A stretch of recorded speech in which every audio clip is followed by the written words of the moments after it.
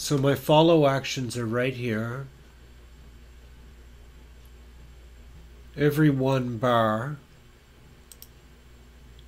it'll play any other bar, and it has a 69% chance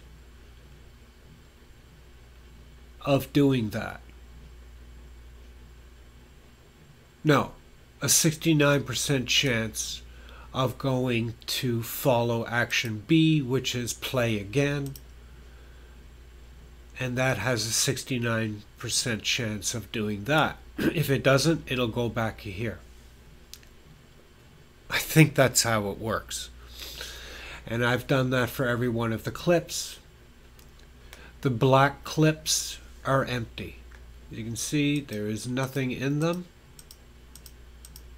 Nothing in the black clips. There is notes, MIDI notes, in the yellow clips.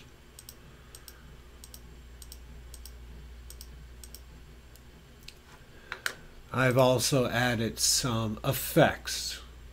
There is some delay, and let's see here, a compressor and a saturator, of course, and I've done that in all of them. Delay. So what I'll do is I'll hit play on the first track, on the first scene. Oh, shoot.